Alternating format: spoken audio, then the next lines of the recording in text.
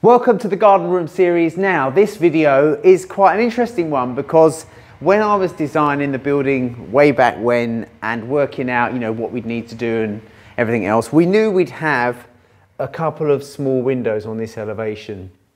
But when I was doing the timber frame design, I thought, well, there's no way I know where they need to go at the moment because we were going to put some sort of partitioning up and that sort of stuff. So we decided to work them that we could add them afterwards. And this is exactly what we're going to be doing now. So this is the window. It's aluminium. It matches with everything else that's here. And I've got two to do. I've got one in this little area and one in the area next to it. So basically what we need to do is we've got our studs in the timber frame where you see these battens here.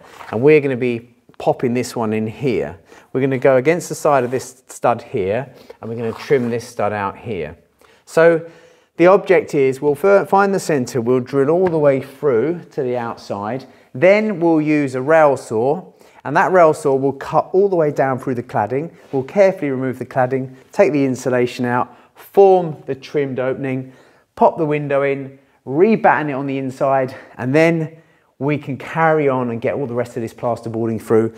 So we want to get both of these windows done, fitted, glazed today, which will be nice, and get on.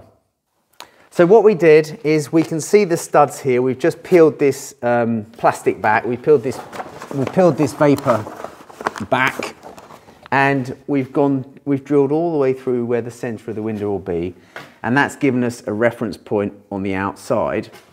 Then we're going to do something really clever. We want to use a rail saw, but we don't want to screw the rails to the actual cladding because we'd be screwing them on either side that's left. So we've come up with another way of doing it. We're going to take a piece of board and the saw's going to run against the side of the board. So the base of the saw will run against the side of the board and it will cut all the way through. So we're going to go through the thermo wood cladding, then we've got our counter batten, then we've got our sheathing, okay? So altogether, that's 22, 25 and 9. So altogether, that is roughly the full depth of the saw. That will get us all the way through. So what we have to do is, as I say, make a parallel piece of board, screw it on the outside, run the saw up, run the saw down, finish it off just where we don't want to overcut it, finish it off with, say, a multi-tool, remove the cladding, take the sheathing out, push the insulation in, and then we're ready to trim the opening for window fitting. Doing a job like this, if you can use all of these, things to your advantage, for example, I've got the window, so I'm setting everything out. I want to make sure that it's going to fit perfectly. So I've actually used the actual window itself. Now, we'll just strip it out, get rid of all the protection on it. These are Smart Systems windows, if anyone wants to ask in the comments and say, oh, what are those windows? They look nice. They're in a specific colour. This colour is a colour that I chose after lots of deliberation. I wanted to avoid typical anthracite. It's a little bit too dark for my liking. And the whole idea behind our colour choice was that as our timber on the outside of the building weathered down, it would go a nice silver, and so we wanted to get a material which would have a really nice silver looking finish.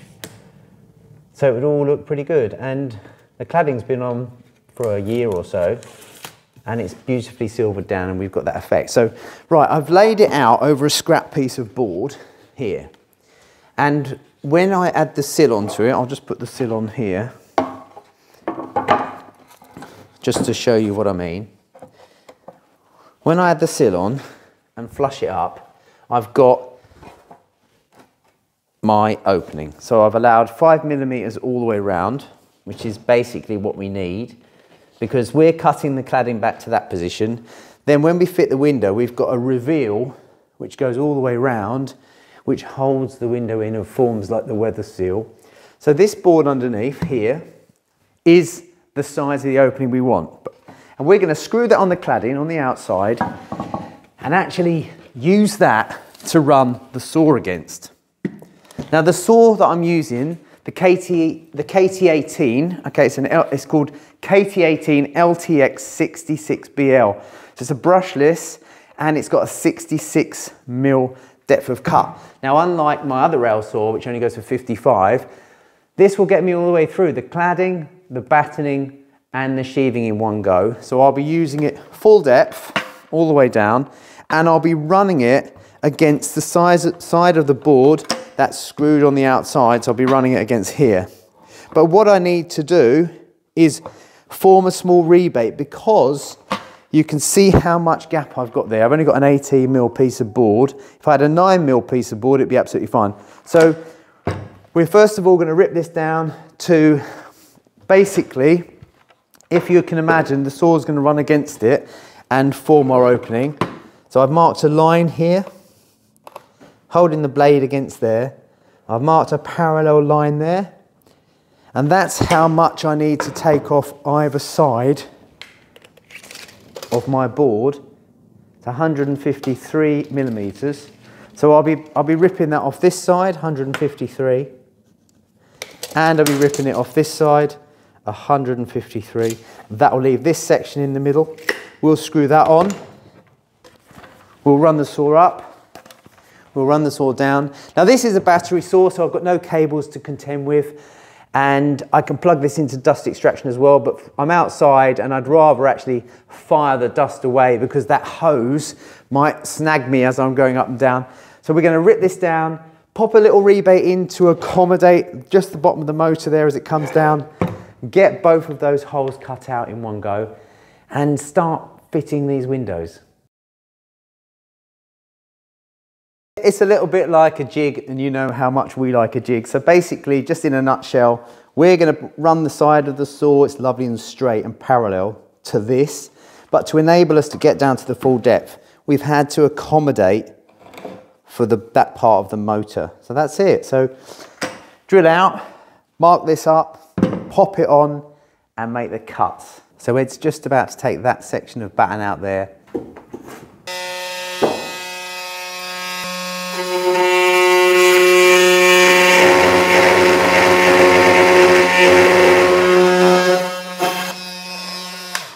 So I'm going to drill all the way through. This is where I want to be. I want to keep fairly square. I'm just using the end of a board.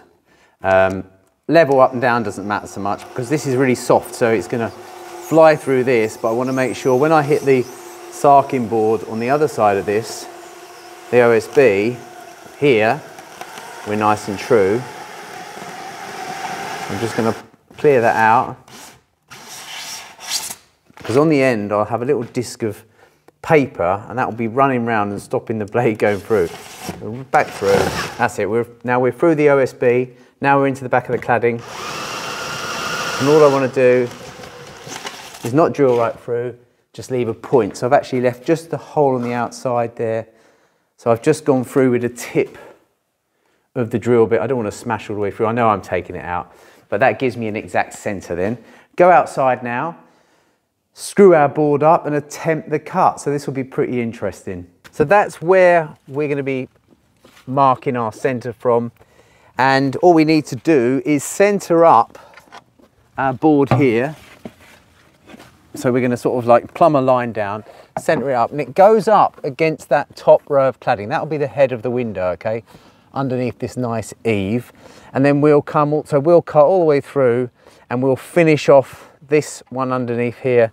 We'll finish that off probably with a multi-tool. I don't really want to try and run the saw along that. So we'll be running down, we'll be running up, and finishing it off with a multi-tool. So the first job will be get that centered up, screw it up, and use the rail saw. So we'll pop a center mark straight on here. Let's read the tape this way around. That's why I like imperial and metric, because it reads exactly 1 foot or 12 inches as opposed to 304 or something. So there's my center. This is the center of the drill. I plumb down and I put a mark just on the underside of where this board will be. Then what we'll do is we'll run the board in.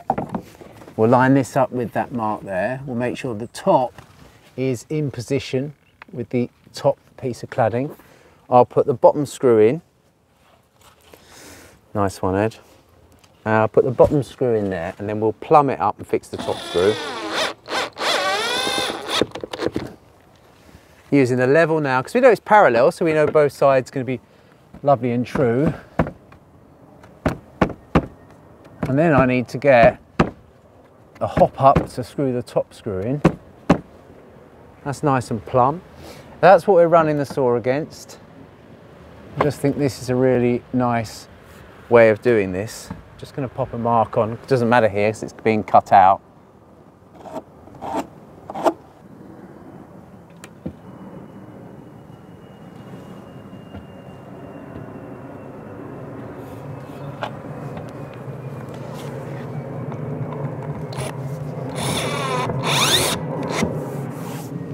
So that's it. Now we only want to cut as far as here, and we only want to cut down as far as there. So we'll just cut these boards and then we'll finish it off. We're talking about here, by the way, that's where the cut is. And then we'll finish off by hand. Using the rail saw, we're going to go here, plunge in, run all the way up like this. You can see how nice and easy that is. All the way, all the way, all the way, all the way, all the way, until we get as high as we can go. Then we'll reverse round, start as high as we can, plunge through and come all the way down. So let's get this side done first. So this is the last of the boards that's coming out. So this one here up to this one here. So if we give that a little cut first, just fire that the other way. Just see where I am, sight it through.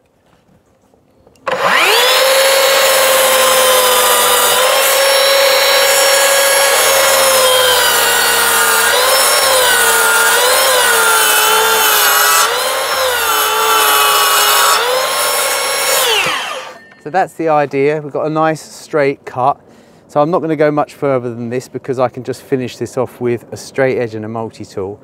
And then we're going to proceed to go all the way up.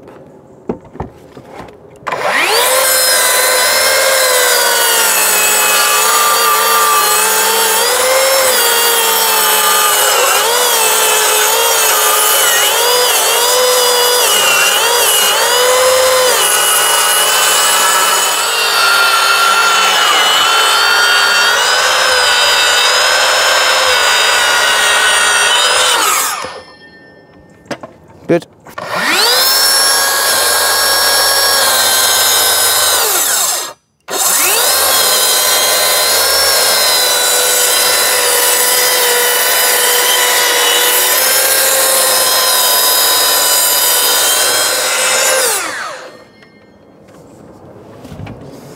How's that?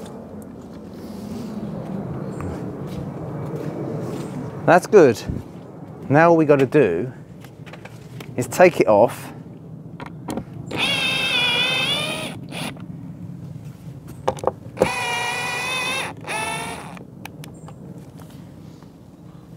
Set that aside, and we can then carefully take out our cladding. We'll start by, we might have to just split a tongue off, and then we'll get it out.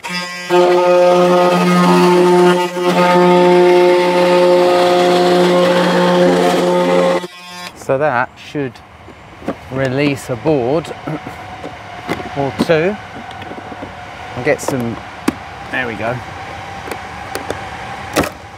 That's it. So now it's just a matter of removing all these pieces and we're back to where we need to be.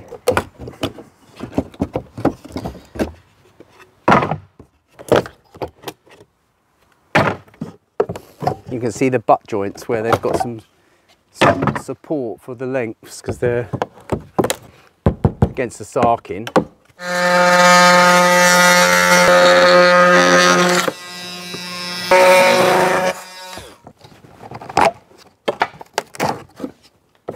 That's it. Just finish the bottom off.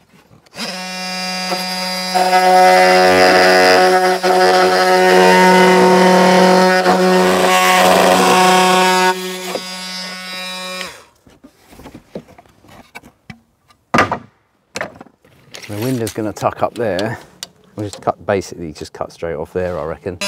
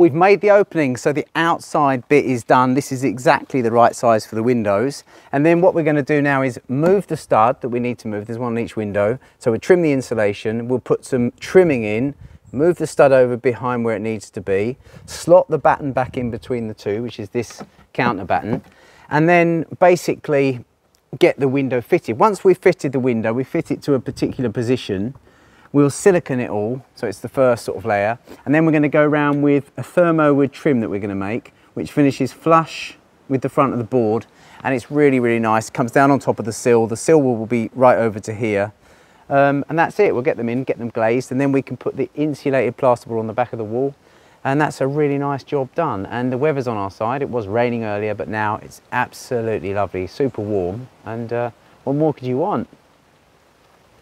So all we need to do is I just need to reduce this piece of insulation, cut along here, take this one out, cut the stud out exactly the right height to allow me a timber to go from here over to connect to the new timber, which forms the reveal, and then that'll be the structural opening formed. As I said, I'll be slotting a bit of battening on the other side between the cladding and the sheathing, and that's pretty good. So yeah, I'll get on, mark that all up, cut the insulation out, get my mask on, horrible stuff, got my vacuum here so I can hoover as I go. Then I'll do the timber work. I'll use a multi-tool to cut this one in situ, exactly where it needs to be cut. I'll put myself, as I say, a noggin all the way through, which will pick up the sheathing on the outside again. I can get a screw into it as well. And I'll do that on both the windows. Once that's done, we'll be getting on with fitting the windows, which will be brilliant.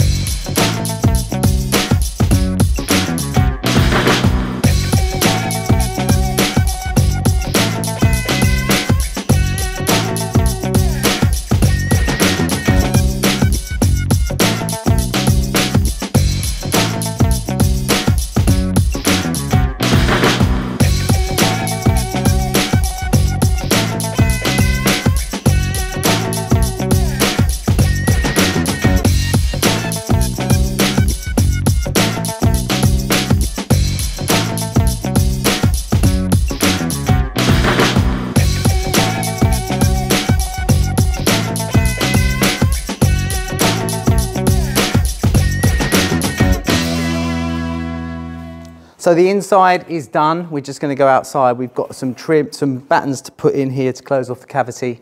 And then that's it. We can fit the window. We've got another one over there to just get to this stage. And we're doing all right. It's looking good. So the windows have been fitted. I've also put round my thermowood trim. So I make these trims out of the cladding. I rip them down, put a nice little round over, which is just the same as all of these grooves here. And it comes all the way through, down over to the sill. The sill sits down over the top of here. All I have left to do outside here now is colour match silicone all the way down this joint, around here, and that's basically it. So it was super easy to fit. In that little time lapse, you saw me pushing them in and getting them fixed. And then I came back and glazed them properly afterwards. I've just got window boards to put on the inside now, plasterboard the reveals round, and that job is complete. But don't they look a treat in this beautiful thermowood cladding?